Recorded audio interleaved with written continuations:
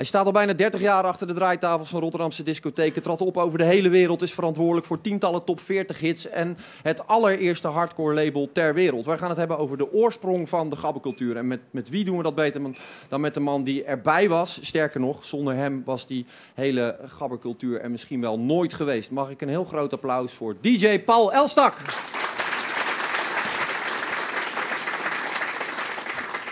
Paul, welkom. Ja. Hoe is het met je? Brandlos zou ik zeggen. Hoe gaat het? Ja, het gaat goed. Ja. Want we hebben het over een periode vanavond die enkele decennia terug is. Hoogtepunt lag misschien 25 jaar geleden, misschien iets later, misschien iets eerder. Ja, maar ik denk dat voor iedereen persoonlijk is wat het hoogtepunt is, denk ik. De ene vindt de begintijd van de gabber het hoogtepunt, de andere vindt juist toen het groter werd. De andere misschien weer toen het meer happy hardcore werd. Ja, iedereen heeft zijn eigen periode, denk ik. Ja, nou die periodes komen zo meteen allemaal langs in dit gesprek. Eventjes over nu. Je draait nog steeds. Ja, ontzettend veel. Ja, wat is de laatste plek waar je hebt gestaan? Silverdome. Toevallig een feest die vroeger in de gabbertijd ook was. Rave the City. Het is een concept, het was toen in Den Haag. En in de Statenhal waren de eerste Rave the Cities. En de eerste Rave the Cities heb ik toen ook gestaan zelfs. Toen met legendarische DJ's die nog steeds draaien trouwens. Zoals een Dark Raver en een Gizmo. Dus ja, die waren er ook weer bij. Dus wat dat betreft is dat dan niet veranderd. Maar wel, de scene is natuurlijk gigantisch veranderd in die tijd, vanaf die tijd. Ja, nou laten we gewoon daar naartoe gaan. Jij hebt talloze platen gemaakt waar mensen jou van kennen. Ik noem Rainbow in the Sky, ik noem Promised Land. Maar eigenlijk gaan wij het vooral hebben over een periode, denk ik, vanavond, die daar iets voor ligt. Ja, dat was geen gabber natuurlijk. Dus het gaat nu over de gabber. Precies. En even voor de mensen die denken, nou, ik kom af en toe naar een talkshow van de Erasmus Universiteit en vanavond, waar zit ik nu, gaat het over gabber. Geef eens een definitie. Ja, de definitie is overstuurd en snel en rauw. Ja.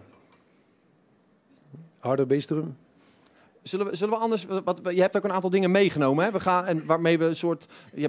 jij bent onze hardcore professor eigenlijk, om het maar even in die termen te omschrijven vanavond. Ik heb nog geen proefschrift geschreven of zo, maar... Nou, maakt helemaal niet uit. Je hebt een aantal platen voor ons uitgezocht en meegenomen waarvan jij zegt, als je die hebt gehoord, dan snap je een beetje iets over de opkomst van deze muziek. Ik heb het geprobeerd. Er zijn natuurlijk zoveel tracks uitgekomen, zoveel muziek uitgekomen, maar... Ja, op een gegeven moment moet kiezen, dus ik heb mijn best gedaan. Ja, nou laten we met de allereerste beginnen. Dan hebben we het over Holy Noise, James Brown is Still Alive. Zullen we gewoon even luisteren? Ja.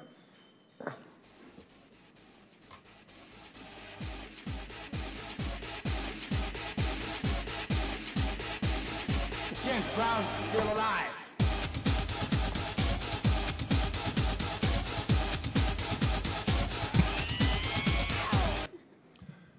Dit was jij in een combo met twee compagnons, geloof ik, hè? Ja, Richard van Namen en Rob Fabri. Rob Fabri is later ook in de gabberscene groot geworden als DJ Wexwiesel. Wij maakten dus eigenlijk net voor de gabbertijd, zeg maar. Toen waren we al geneigd om iets hardere muziek te produceren dan normaal eigenlijk. Maar neem ons even mee naar die tijd. We hebben het over 1991, 1990. Ja, 91. Waar dacht jij voor het eerst, dit is wat Nederland nodig heeft? Dit is wat Rotterdam nodig heeft? Zo dachten we helemaal niet eigenlijk. Nee, het was gewoon, ik werkte bij Midtown platenzaak en Rob Fabri die kwam bij mij werken. En die zei van, joh, ik ben met een jongen samen, maken een beetje muziek, ik vind het leuk om mee te doen. Ik zei, ja, dat lijkt me wel heel tof. Ik had allemaal ideeën bij me. Ik had wat platen, samples had ik bij me. En daarom hebben we een beetje creatief een beetje muziek in elkaar gezet. Maar helemaal niet met het idee van, we gaan dit of dat maken. Gewoon puur uit jezelf. Wat jij denkt, wat ik zelf tof vond, maken. En want dat werd er uitgebracht ook op een gegeven moment. Waar luisterde je zelf naar in die tijd? Qua house betreft naar grote labels als R&S Records toen de tijd uit België. Joey Beltram kwam voorbij. Iets daarvoor nog Detroit Techno, dat sprak me heel erg aan. Dus niet de Chicago House, maar die Detroit Techno juist. Met mensen als Kevin Sanderson en Goran Atkins en zo. Ja, dat vond ik... dat was mijn inspiratie, zeg maar. Ja. Hey, en als ik jou nou vraag of er een beginpunt aan te wijzen is van die enorme beweging die op een gegeven moment in Rotterdam, maar in heel Nederland voelbaar was. En de enorme populariteit van hardcore.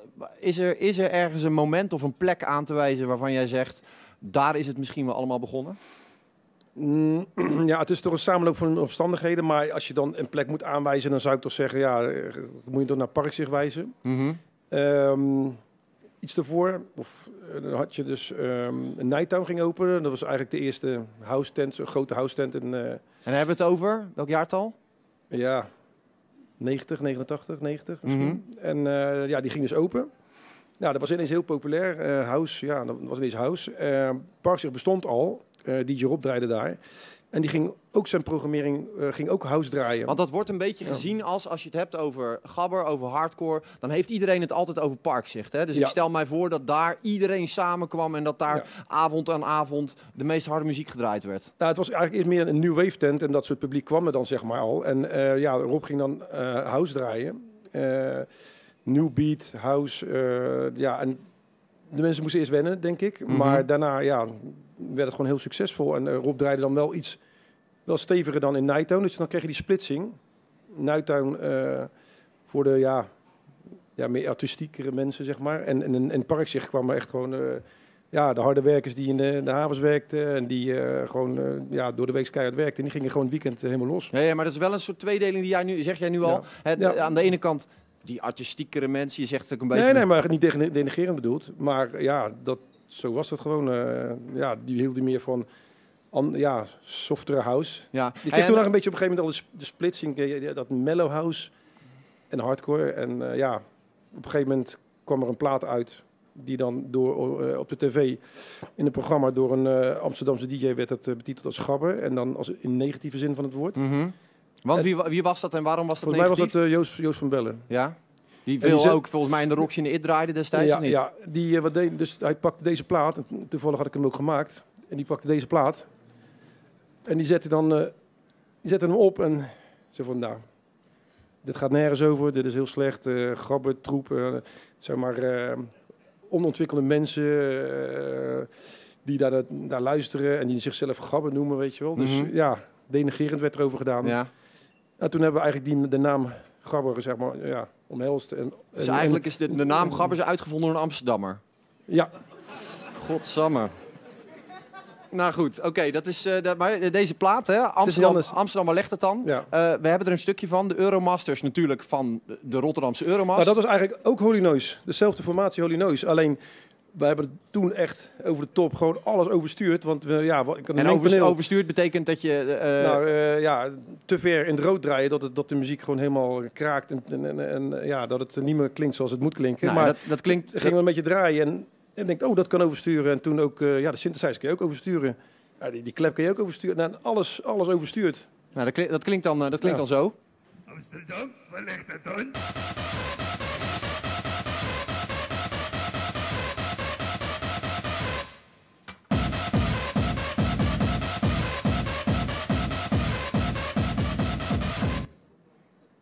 Is het eigenlijk, als je het zo terug hoort, vind je het dan een goede plaat, of niet? Ja, nou, ik vind hem echt nog steeds heel goed eigenlijk. Wat is hier goed? Dat is... Wat is hier goed aan? Als je dit hoort, denk je je moet eigenlijk naar de reactie van het publiek kijken. De eerste versie was Rotterdam echt wel. En toen op een vrijdagmiddag of zo, weet je, we maken een andere versie. We hadden ook die sample van Amsterdam legt het dan, had Richard van Namen ingesproken. En toen ging ik maakte even een andere mix. En ik dit klinkt echt tof. Dus op een cassettebandje, cd's hadden we nog niet, cassettebandje meegenomen naar Tomorrowland. En daar draaide een jongen die ik gratis draaide daar, die ik zelf, die kende ik persoonlijk. Ik gaf dat cassettebandje. En daar ging het draaien. Nou, het publiek ging gelijk vanaf de eerste gelijk helemaal los, helemaal springen en zo. Dus dat werkte gewoon. En, maar deze plaat had eigenlijk Rotterdam echt wel moeten heten. Ja, dat was de eerste, Rotterdam echt wel. Ja, deze titel was net iets leuker, maar dat ging eigenlijk meer om, dat kreeg een verkeerd beeld, hè, dat we dan echt anti-Amsterdam zijn. Het ging, voor ons was meer een protest tegen alle aandacht die de hoofdstad kreeg ten opzichte van House. Ja. Terwijl wij in Rotterdam gebeurde namelijk ook heel veel Je had Speedy J, je had Meng Syndicate, je had Lucien Ford, die zat bij T99, Holy Noise, dat waren wij zelf. Alles, weet je wel, hier gebeurde heel veel. Alleen ja, als het weer op tv over house ging, ja, dan ging het weer over de Roxy, weet je wel. Ja. Ja. Dus dat was eigenlijk zo'n protestlied van, wij zijn er ook. Ik had deze maximum hadden we gemaakt, of deze track hadden we gemaakt. En er moest gewoon een label zijn.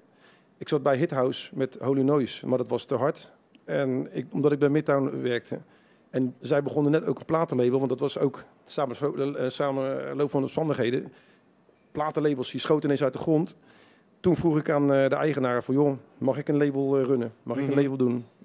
Ja, dat was goed. Nou, met mijn visie. En ik noemde het Rotterdam Records. Waarom? Om ja, even te laten zien, het is wel uit Rotterdam. Dat niet dat ze denken dat het ergens anders vandaan komt. Dus ja, maar want dat is een van de vragen die vanavond ook centraal staat. Hè? Die verwevenheid met die Rotterdamse identiteit. Had dit ook in Kampen, in Venlo, in een andere Nederlandse stad kunnen ontstaan? Of is dit iets wat alleen maar uit Rotterdam voort kon komen? Nee, dat had... Ja, dat weet ik, is moeilijk te zeggen, maar het had misschien ook wel in Den Haag kunnen ontstaan. Ja, alleen ja, wij waren eerder, denk ik. Dus dan, ja. Dat was het. We hebben nog een paar platen. Rotterdam, dit is misschien wel de grootste hit, denk ik, hè? Rotterdam Termination Source. Nou, dat is dus... ik bracht tracks uit op het label. En ik kreeg natuurlijk allemaal demo's en dit en dat. Nou, iemand werkte bij mij in de zaak.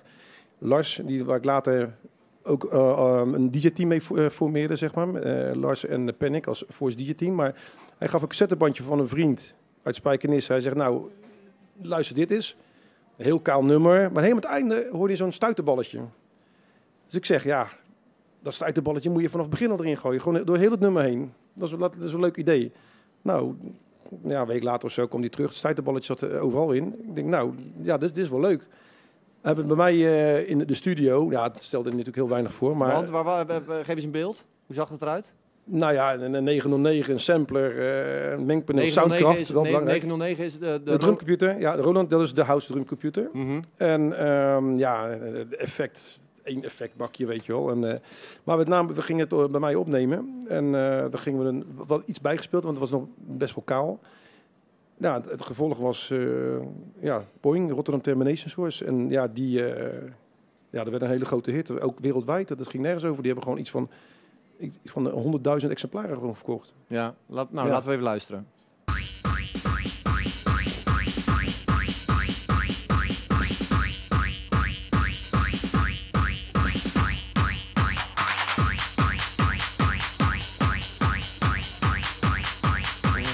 Ja.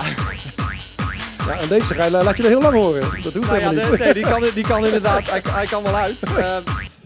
Dit is... Maar ik moet zeggen, dit is eigenlijk de eerste... minuut of 4 door, hè, geloof ik. Ja, maar ik moet zeggen, dit is eigenlijk de eerste, vind ik dan de eerste gimmickplaat. Wat bedoel je daarmee? Nou, dat is een gimmick toch, dat stuiterballetje. Die andere was, kijk, Amsterdam Lechterland is echt, weet je, dat is gewoon echt dat vind ik meer gabber. Ja. Maar Poing maakte de term gabber wereldwijd bekend. Oké. Maar als ik terugluister, vind ik bijvoorbeeld dit vind ik dan beter dan Poing, zeg maar. Ja, we hebben er misschien nog een die ook wel een beetje in het rijtje past. Dat is Ball Terror, Drum Machine. Ja, nou dat is echt een energiehalplaat die altijd gedraaid werd. En dat vind ik ook, dat is ook echt een keiharde plaat. En wat is, omschrijf is een energiehalplaat. We hebben het over een... Nou, dat werd een hit in de energiehal. We hebben de energiehal even voor mensen die denken, wat was het ook alweer? Een enorme sporthal op de plek waar nu de parkeerplaatsen zijn van Blijdorp. Ja. Nou, dat was energiehal. Dus het was een grote sporthal. Er werd normaal zaalvoetbal gedaan en zo. En dat werd een keer gebruikt voor een hardcorefeest. En dat was gelijk een grote succes. En sindsdien zijn er gewoon, elke maand werden daar op een gegeven moment feesten gegeven. En verschillende organisaties. Dus het was wel weer concurrentie en haat en nijd. En wat was jouw betrokkenheid daarbij op dat moment? Nou, de eigenaar van Midtown, die kwam naar me toe en zei van, nou, we hebben met Teun en Willem van Rij, bekende namen in Rotterdam wel, horeca-ondernemers, die hadden dan... Die konden dan feesten geven in de energiehal. En Hans Tieleman die zegt tegen mij van... joh, vul jij het maar in. We moeten een feest doen daar. Nou, ik had net 1 Nightmare feest gegeven in het Parkzicht. En ik denk, nou, We gaan het gewoon Nightmare Feest noemen. Nightmare in Rotterdam. Nou, dat werd het feest. Ik ging met een jongen, Patrick Moerland. Die was heel goed in ontwerpen toen de tijd al. Dan ben ik met hem flyers gaan ontwerpen. Nightmare on Elm Street, Freddy Krueger. Zijn gezicht werd dan het gezicht van de flyers. En toen heb ik DJ's geboekt die ik dacht die erbij horen. Nou, zo had je dan een Nightmare Feest. En, Nightmare in Rotterdam waren wel op een gegeven moment toch een legendarische feest ook. Ja, nou ja, en dan die sound waarvan je zegt, dit een typische energiehalplaat. Laten we even luisteren hoe dat klinkt.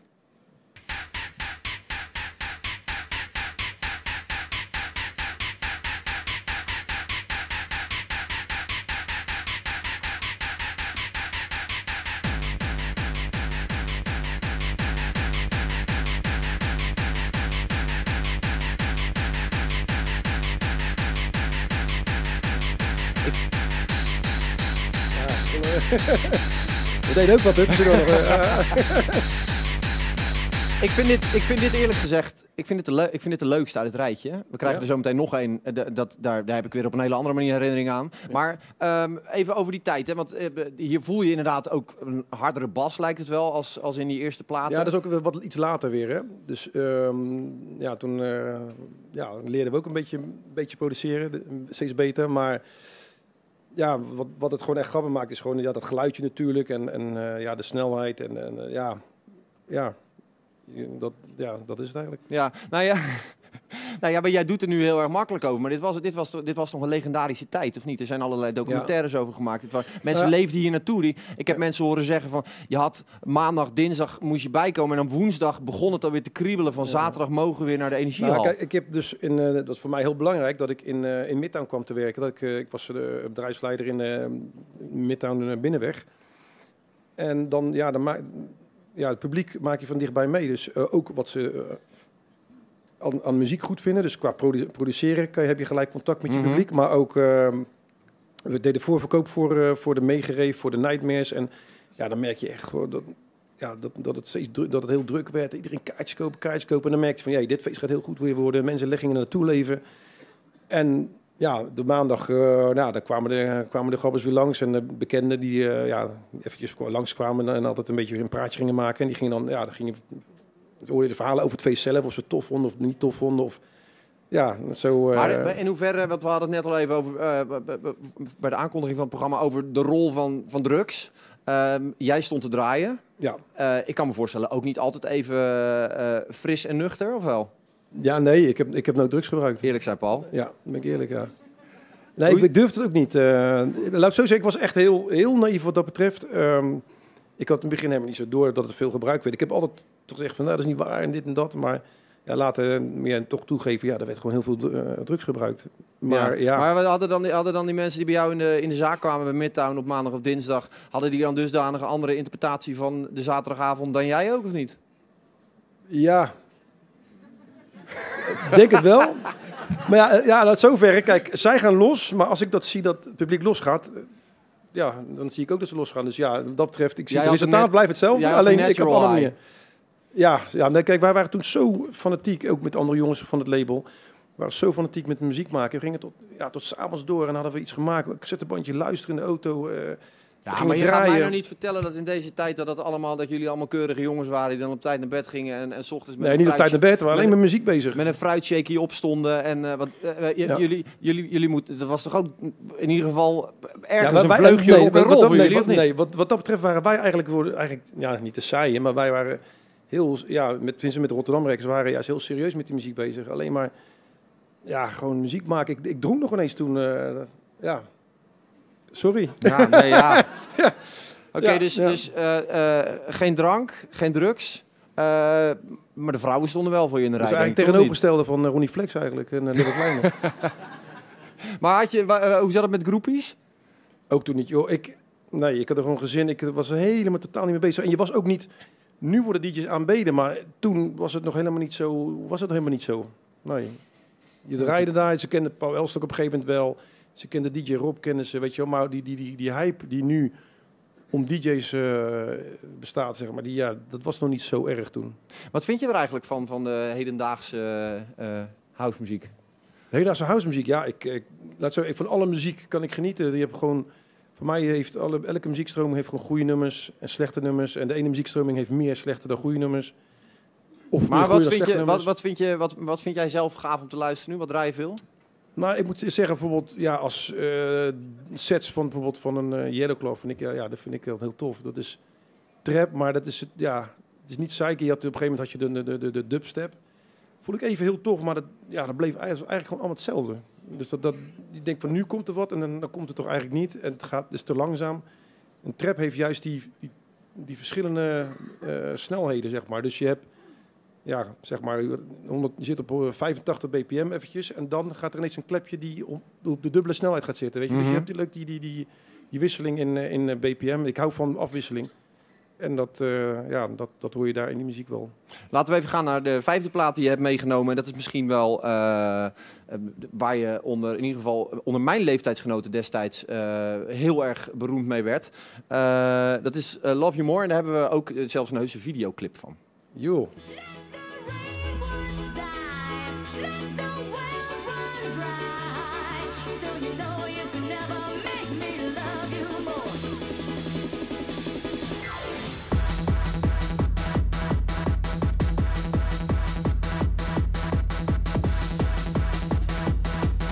Dan kom jij nog heel even in beeld, volgens mij, aan het einde. Met snor ook, hè? Met een snor, met een snor, ja. Ja. Ja, maar toen kon dat, hè? Toen kon dat? Ja. Nou moet je een baard hebben tegenwoordig. Ja. Ja, er komen ook af en toe wat foto's voorbij van jou met een snor. Het was trouwens ook opgenomen hier in Rotterdam, iets verderop in het College toen de tijd. Deze klein dingetje in feite. En nou, in hoeverre, wat vind jij nu, als je terugkijkt op die tijd, hè, op Love You More bijvoorbeeld, dat was een groot succes, maar daar zat ook voor jou misschien een beetje een bitter randje aan, of niet? Klopt. Het DJ-team wat ik formeerde met DJ Lars en DJ Panic, wij waren op een gegeven moment bekend als met de happy hardcore, maar dat was dan happy hardcore met Engelse breakbeats en iets meer melodie. En dat werd heel populair. Alleen door de zangsampletjes die erin zaten soms, dan had je toch een beetje kon je crossover krijgen naar de top 40. En dat is gebeurd met Life is Like a Dance. Mm-hmm. En ik was er heel trots op. Ik denk, dat is tof, weet je wel, er wordt op de radio gedraaid en zo. Maar ik had nooit verwacht dat dan de Gabber scene dat helemaal niet tof vond dat hun muziek op de radio werd gedraaid. Want wat gebeurde er toen dan? Ja, en dan op een gegeven moment merk ik steeds met feesten, als je dat draaide, dat ze dan middelvingers of op een gegeven moment, zeker met die hele grote hits, dan kom je ineens in een heel ander publiek terecht. Mm-hmm. Dus ik ging toeren, ik ging draaien in discotheken waar geen hardcore werd gedraaid, maar dat was gewoon top 40 discotheken waar je een top 40 hit had, zeg maar. Dus je had ineens een heel ander publiek.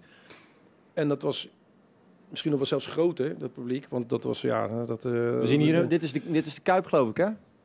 Dat was volgens mij een soort van afscheidsconcert.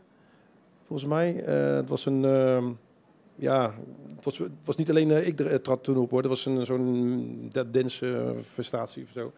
Maar in ieder geval, dit was in de Kuip. Maar dus uitgekotst door de scene, door de hardcore scene. En dat vond ik wel erg. Maar ben je teruggekomen eigenlijk, of niet? Ja. Want je maakt inmiddels weer veel minder happiere hardcore eigenlijk, maar gewoon hele stevige platen. Het maakt, weet je, die hokjesgeest die bestaat eigenlijk niet meer. Dus wat bedoel je daarmee? Als ik nu draai op een zaterdag, draai ik in de Brabanthal op een 90's feest moet ik afsluiten die helemaal vol zit. En dan daarna ga ik door naar Dominate, een hardcore feest. Maakt niet uit.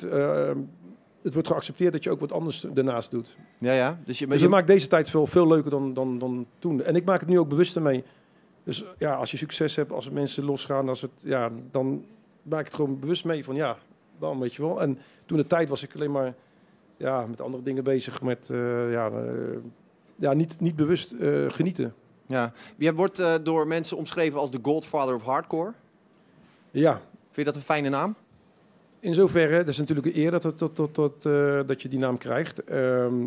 Maar er zijn natuurlijk veel meer jongens die toen de tijd hebben de scene ontwikkeld. Noem nog eens waarvan je zegt uit de Rotterdamse scene 3 namen waarvan je zegt zonder die gasten was dit allemaal nooit mogelijk geweest. Scene, Neofeit, Jeroen Streuning sowieso. Die heb ik dan ontdekt. Die kwam met een cassettebandje tijdens zijn lunchtijd. Kwam die bij Midtown ook langs, binnenweg. En ja, ik vond het goed. Het was een hele slechte kwaliteit. Ze maakte toen op de Amiga. Dat was toen dat was toen een slechte kwaliteit. Maar ik hoorde er wel wat in. Toen hebben we 1 track bij mij in de studio opgenomen. Was ook niet heel super professioneel, maar dat was de studio. Toen namen we daar de track op. Komen wij uit Rotterdam. Wordt nog wel eens in de Kuip gezongen. Ja, ja. Nou, dat namen we daar op. En dat was de eerste maxi-single.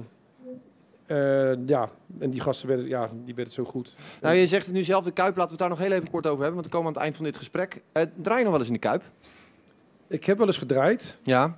maar ik zal dat niet snel doen of zo meer. Nee. Waarom niet? Want jij was voor mijn gevoel een beetje de vaste bij de internationale wedstrijden van Feyenoord. Was jij erbij om de boel op te zwepen? Nou kijk, de eerste keer dat ik soort werd overgehaald om een keer te draaien was in de Legioenszaal. Ik denk, dat is leuk, ik ga draaien, weet je wel. Maar ja, blijkbaar, ik had het natuurlijk moeten weten, natuurlijk een hele fanatieke harde kern zit daar. En er wordt gefilmd en het komt op internet. Maar het was net een beetje in de tijd dat was nog niet echt, social media was niet echt bekend of zo. Maar toch verschenen dus filmpjes op internet dat ik aan het draaien was met harde kern. Nou, dan word je geassocieerd, dan ben je ineens een hooligan, weet je wel. Ben ik een hooligan. En dat heeft me toch wel eens wat problemen in andere steden opgeleverd. Het was slecht voor de handel, bedoel je? Ja. Wat is de grootste droom die je hebt? Wat wil jij nog? Je bent nu 50, toch? Ja. Zegt het goed? Ja. Januari 50 geworden. Wat wil je nog doen? Wat ga je nog? Hoe lang kun je eigenlijk nog door? Kijk, ik geniet van draaien nog steeds, dus dat hoop ik zo lang mogelijk vol te houden. En er zijn andere DJ's die ook uit mijn tijd, of misschien iets ervoor, jongens zoals Carl Cox, waar ik vroeger wel eens samen gedraaid heb, die draaiden vroeger ook hardcore hoor. Carl Cox, Jeff Mills en dat soort figuren.